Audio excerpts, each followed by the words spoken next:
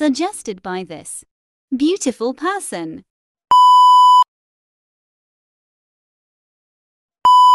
So, weird childhood stories.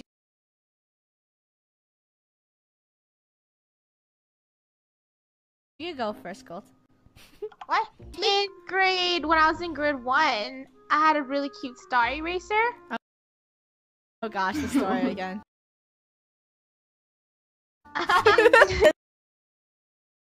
Girl stole it, so I went to her desk and I was like, "Hey, you stole my star eraser."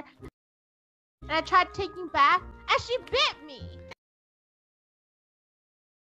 That's right. She did get in trouble after, but I was just like, wow. Okay, funny. I got a weird story. Okay. I don't know if this should be embarrassing or weird. It could be both. It doesn't matter. I did not stop sucking my thumb until I was in grade 5. That is a weird Yeah. story. Yeah. It is weird. And now you know. In junior high, when we went on a band camp, we like stayed in cabins, and then one person took like a bunk bed on the other side of the room, but I originally wanted that bunk bed.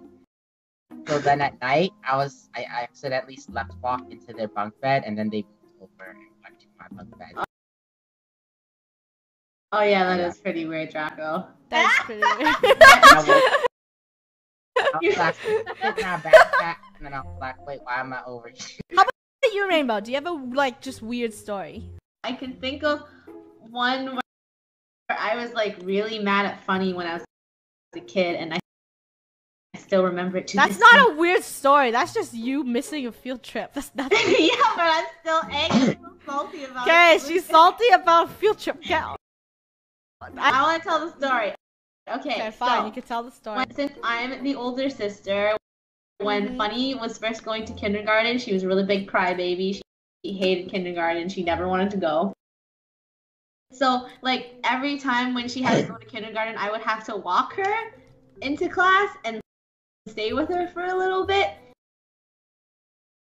But then, like, this one day, we were going on our, like, first bowling trip ever.